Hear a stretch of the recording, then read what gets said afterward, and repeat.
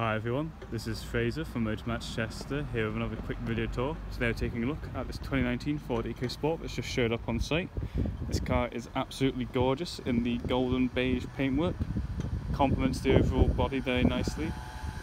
Contrasts well with that rear privacy glass. These are very reliable and very handy family SUVs. Very easy to manoeuvre, good around the city as well as off the road.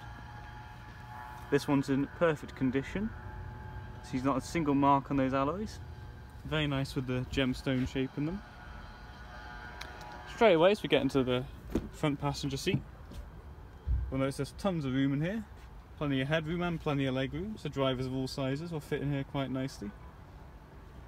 Ford EcoSport footwells as well, just add a little bit of extra flair to the car. Very nice refined interior, which we'll get into later. Jump into the back, there's room for up to 3 passengers, and again there's plenty of room all throughout the whole car. Again, as you'll notice, there's the half leather interior. Very nice overall. Distinctive feature of the EcoSport, of course, is opening up the boot.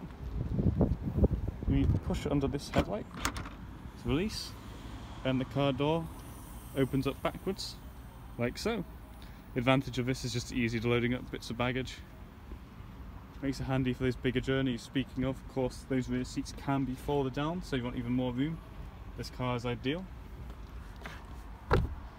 And of course you can lift up the parcel shelf there, it just clips in place. Very easy to manage. The advantage of having it open like this is just simply for lifting up bigger goods. It does make a difference having you be able to support your back with the door. Also great when you're inside with low ceilings, such as in the garage, or perhaps if you're in certain parking places where they have very low overall ceilings, it can be quite handy. To get into the driver's seat, of course, you have your central locking, mirror and window controls, that's to be expected. Down here, very conveniently, these are headlight controls. Very nice with automatic headlight functionality.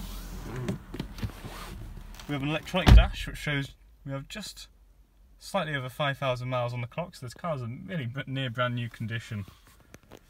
This has got engine start stop, so no need to faff around the keys, simply hold down your foot on the brake.